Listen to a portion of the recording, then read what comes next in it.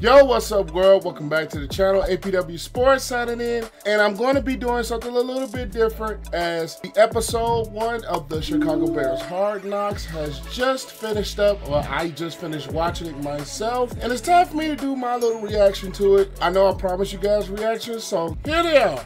The reactions are here, but without further ado, let's dive into it.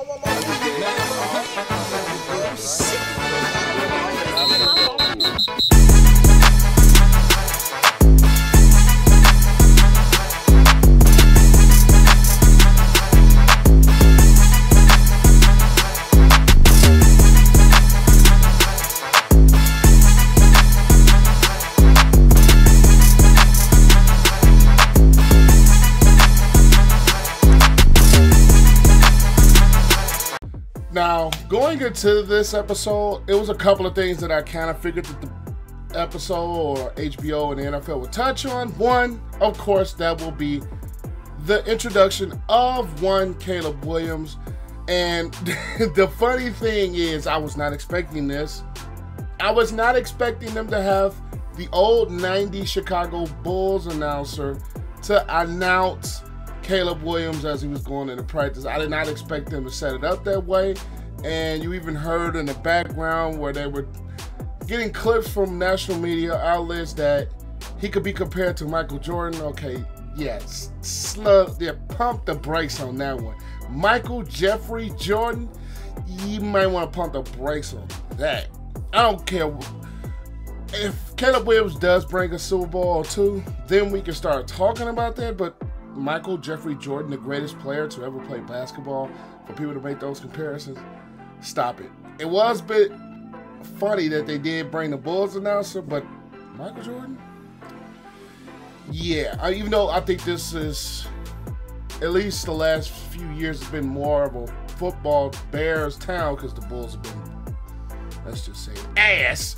But it is crazy that they made those comparisons. But some of the things that I did pick up from Caleb Williams is, I'm glad HBO did it that way too, where they didn't just show him in just such a hype, positive light, that they didn't just show all of his ups. I like the fact that they show some of the things that are down. How can he react to when adversity hits? How can he react when he maybe doesn't make a good throw, maybe doesn't make a good read? Practice isn't going the way he expected or wanted to. I was looking forward to see what his reaction would be when that happened versus the good, which is why I'm glad HBO kind of pointed it out. And another thing about HBO pointing it out and them bringing Nick Saban on, well, fun fact first, I didn't know Matt Eberflus played for Nick Saban at Toledo. That's something I'm today years old learning, that Matt Eberflus actually played for Nick Saban. That's something else that I personally did not know, or it might have slipped my mind that he actually played for, we could call it the greatest college coach ever, in Nick Saban. It's crazy that he played for him, and it actually was back in the 90s. It's just crazy how time flies. But one thing that Nick Saban said that I have been preaching was all the hype, all the expectations can possibly kill a quarterback, can possibly kill anybody with those expectations, with that hype. And he said the same things that I've been preaching on this channel. You can go back to my Caleb Williams predictions, is that development is key. Development is key. I don't care what type of hype he comes in with. I don't care what he did at USC. I don't care what anything happened at USC. The main thing that I personally was looking forward to seeing, that I personally am looking forward to seeing with Caleb Williams and this team, is just development. Because he can come in with all this hype and expectations, and the Bears could just throw him out to the Wolves. And if he's not properly developed, well, there goes your hype and there goes your expectations. And he pointed out something that I personally pointed out as well. Look at what Peyton Manning did his rookie year. He had 28 INTs. He had 28 interceptions his rookie year. Did that slow in his development? No, because of the mindset and the team knew was to develop him versus just throw him to the wolves and expecting great things day one. And this is something that I've always told Bear fans. I've told Bear fans to lower expectations, one, and told fans that there will be growing pains. He's not going to come into this football team and hit the ground running. Even CJ Stroud last year, as a lot of people want to compare him to, which I love CJ Stroud personally because he's from the Ohio State University. Even he had growing pains his rookie season. Believe it or not, the great season that he had growing pains. So any rookie, expected with the expectations that Caleb Williams is going to have growing pains. And I am so glad that Nick Saban pointed that out. That development is key. I'm so glad of that. And another thing that was actually freaking hilarious was Theo Benedict singing of God Bless America, and he took off all of his clothes. That had me dying. And I kind of hate the fact that Caleb Williams didn't remember the words to John Legend's Ordinary People. But if you're going to do that, at least try to remember the words, Caleb. Come on now, Caleb. Come on now, you're going to do better than that. But he did announce the contract thing with him getting the signing bonus. I didn't think they were going to make the guy like a Theo Benedict announce his contract bonus. But, hey, it is what it is. But the fact that he sat there and took off all of his clothes, singing God Bless America, guy from Canada, it was funny. That was funny. One thing I do hate the fact that Theo Benedict got hurt in that game. Now, that was something that kind of slipped past me that I really didn't catch actually watching the game in person.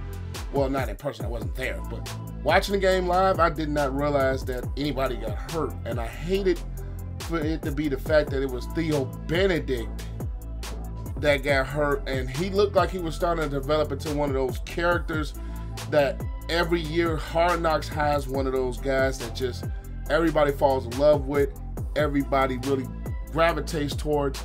I just hate the fact that he had that hamstring injury on a field goal. Oh, that was an extra point. On the extra point that he had a hamstring, what was they say, a grade 2 hamstring strain. He'd be out for like 4 to 5 weeks, which is basically the rest of camp, which absolutely sucks, and it hurts his chances to make the team.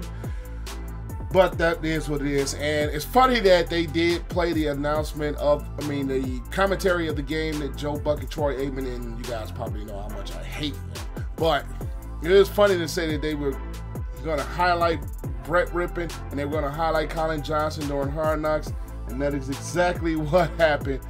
Well, they did have great games. I'm not going to speak too much about the actual game itself. I believe that in the cards. I did a full reaction to the game, but it was kind of cute and neat that they were going to point out him, and that they were going to point out, Brett Rippon, and they were going to point out Colin Johnson. One thing I do hate, I wanted to see more of Austin Reed in that game. I wish we could have they could have had a little bit more with Austin Reed on the actual episode, but Mother Nature took that away from us. And another thing that, before I close this video, is that I'm glad they showed the entire, well, not entire, but they showed some of the discussions that went around DJ Moore's contract extension, which I actually did not know a contract extension for him was kind of imminent. I really didn't know that. Even the day it happened was just a surprise to me, because I didn't know that was something that was in the works. And DJ Moore is one guy that absolutely deserves it. They did highlight bringing in a guy like Keenan Allen. They did bringing in Rome Odunze. I'm surprised they didn't really talk about too much of the defensive side of the ball. Maybe we'll see that in episode 2. But most of the focus of this entire episode was Caleb Williams, wide receivers, and mainly Caleb Williams was the focus of this first episode, and some of the imminent things that they were discussing with him, whether it was the sliding, when they brought out the slipper slide, which is actually kind of funny, because I've seen a lot of teams do that.